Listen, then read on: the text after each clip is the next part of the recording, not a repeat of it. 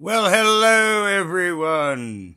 Well, after my last vid on Leticia, there had been some discrepancies about where she was going.